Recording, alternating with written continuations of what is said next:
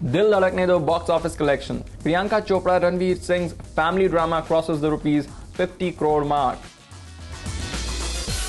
The multi-starrer has been doing good business at the Indian as well as the overseas box office. After making rupees 37.05 crore over the weekend, DDD has been doing good business at the box office.